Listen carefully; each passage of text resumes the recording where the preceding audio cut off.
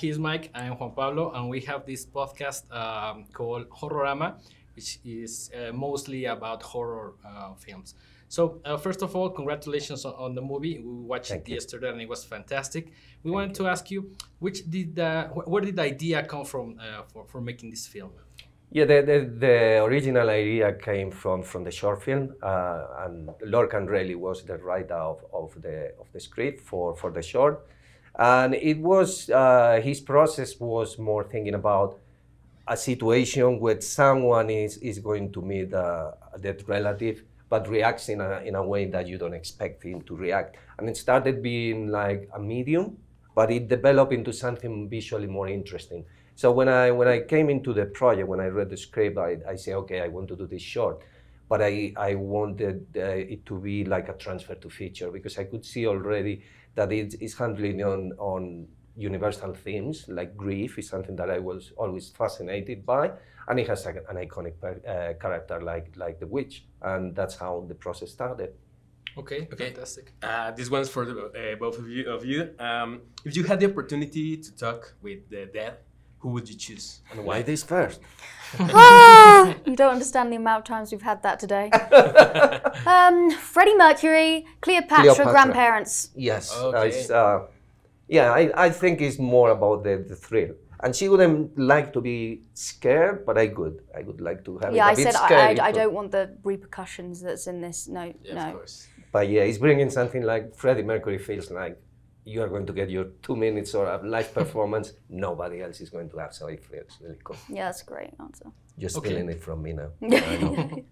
And talking about the acting process, which was the main challenge for this character? The main challenge was trying to surrender to the genre and to sometimes the lack of logic that can involve, and to sometimes lean more on the supernatural element in moments towards the end when she really is being drawn into that creature, and as to why she's staying there. I think it was challenging at the beginning because as actors we're always trying to fight for the character driven moments and to really make sure that there's time for that so that people can care about them. And but then again, there also had to be that balance between your instincts and also, like I say, the genre of the film. And so I think that was probably my biggest challenge. Mm-hmm. Okay. Yeah, and speaking of which, what are the main differences between you and Iris? Main differences would be, I would like to say, well, main differences. Are there any? There are. I just don't like being mean to her, you know. But Yeah. I probably would be Katie. I'd be like, come on, you know, like let's skedaddle and get out of here. Maybe not go into the basement again. Yeah. You know.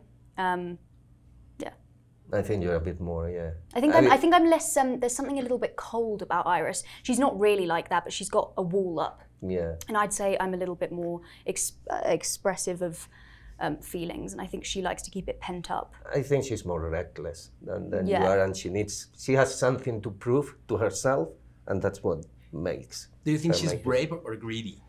I think it's difficult to say. I wouldn't say she's brave. No, and I wouldn't say she's greedy either. I think it's the circumstances. Yeah. If you understand the past of the character, you know that you get into a situation where everything is in front of you, and it's very difficult to say no, because it's the classic Faustian path. Yeah, and she's never had control. She's not had control of anything in her life. Yeah. And you know, and finally she does. Of course, it then flips on its head, and then she loses all control. Yeah. But initially, it's that control, it's that financial stability, it's that purpose, the power, the uniqueness of the situation. You know, she feels special for once. Yeah. And the last question: which other films do you think that inspired Baghead? Oh, there are so many. I mean, I watched so many horror movies.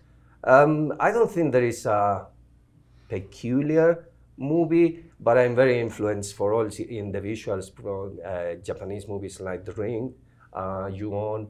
That is the kind of visuals that appeal to me in terms of creating these eerie characters. I would say yes. Okay, well, that's all the time that we have. Thank you so much, and welcome to Mexico. Thanks, Thank you very guys. much. And Thank you for congratulations having again. us. Thank you.